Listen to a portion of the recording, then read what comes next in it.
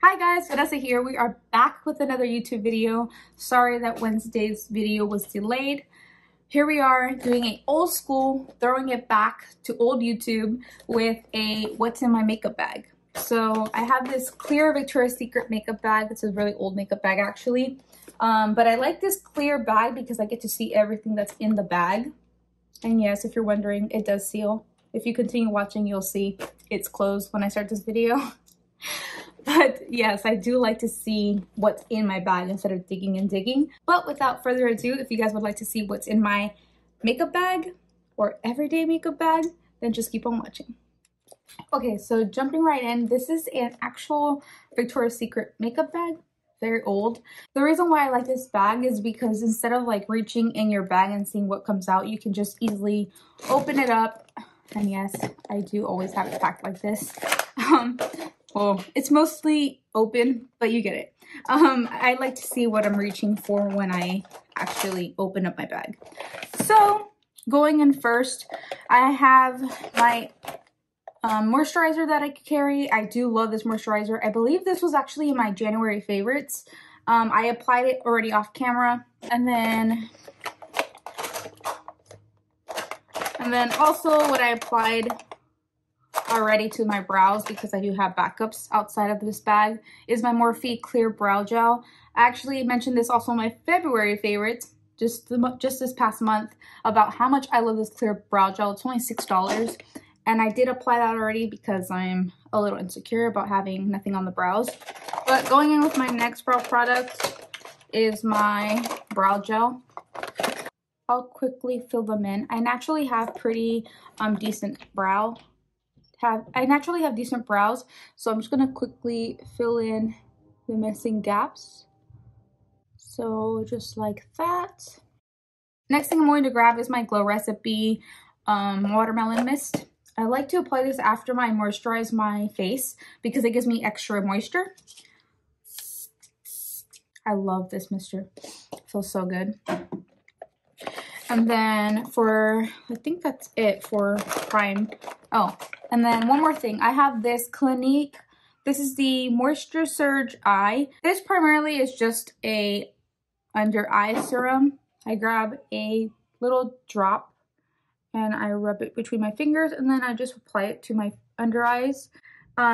This is just basically supposed to moisturize the face and give you that filler effect.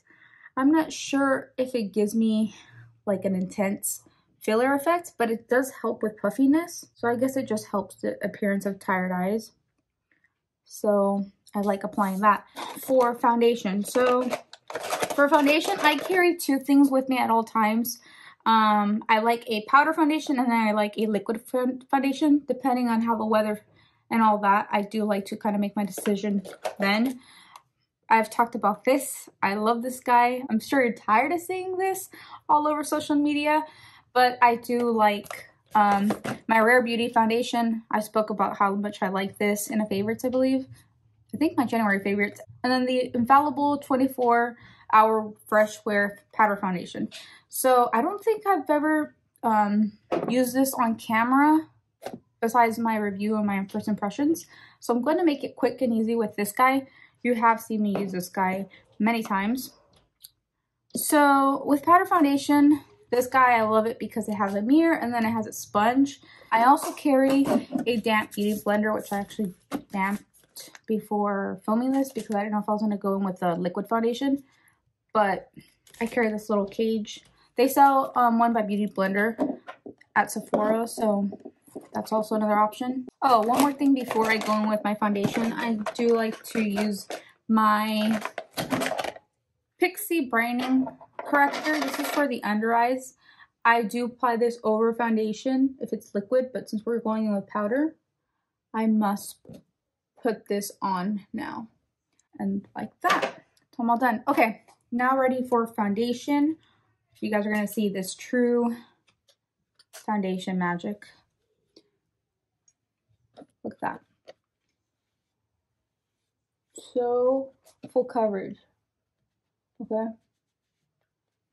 It's so easy. I even bought one of these for my diaper bag. because I'm always on the go. And if it's one thing I can carry with me, it's this. On those days that I want to cover up any acne marks or discoloration on the face.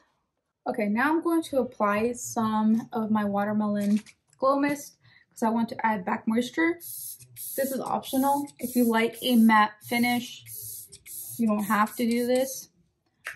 I just like to kind of give it back some life. Okay, going in with my next product in the bag, I'm going to pick up my Jaclyn Hill Cosmetics bronzer and blush palette.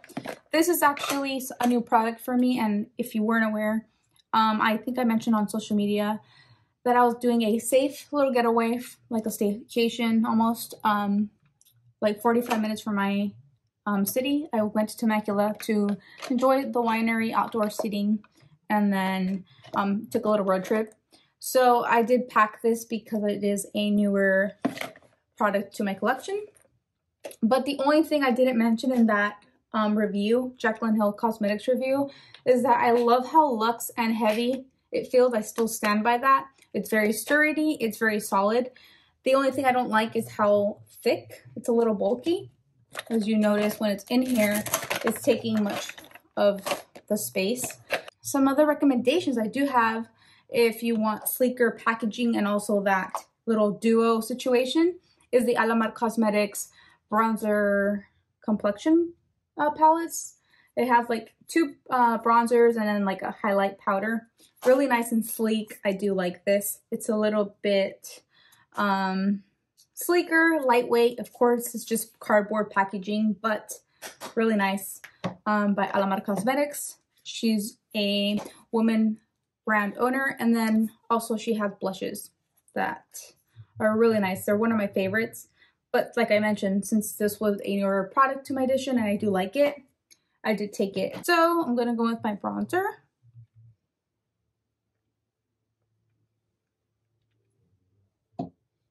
Really smooth and buttery. Don't really have to try hard. So this is like my favorite part of makeup is the bronzer. I love bronzer. I feel like bronzer and brows are like my two favorite things in a makeup routine. How about yours? Let me know in the comments. I just like how much bronzer can change the shape of your face, and it just gives you that nice glow, that sun-kissed glow. Okay, I'm getting bronzer happy. Now going in with the blush. I like to apply it on top of the bronzer almost to give me that lifted cheek effect. Something new I've been doing and I see a difference. So that's cool. So that's definitely something I've been doing. Next thing, of course, I was happy to get these products, so I packed my Jaclyn Hill highlighter. This is in the shade Sparks. And I love this color.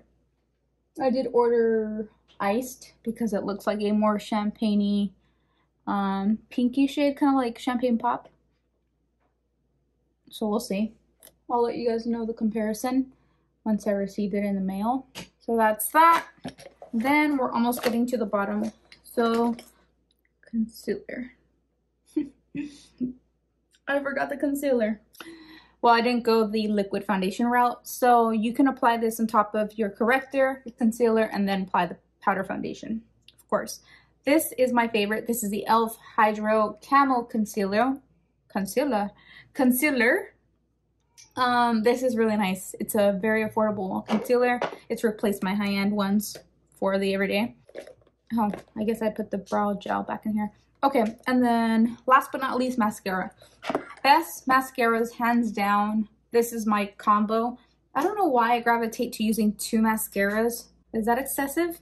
Maybe, but I love the Better Than Sex mascara by Too Faced. It's a cult favorite.